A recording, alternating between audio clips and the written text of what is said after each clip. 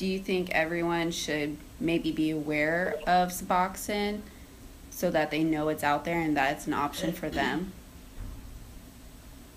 Yeah, I think everyone should be aware of Suboxone, or at least be given the option, because I was only using for 4 months every day. And, there's people that come to detox that have been using opiates for years every day. And so their withdrawal or detox or whatever you want to call it would be way worse than mine.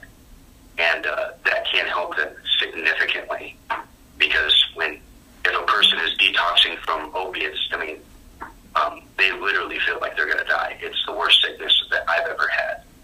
And I can't imagine being on opiates for years and years every day. So I think Suboxone would be a good alternative for people like that. But yeah, I definitely think everyone who comes to detox from opiates or is an opiate addict should be at least aware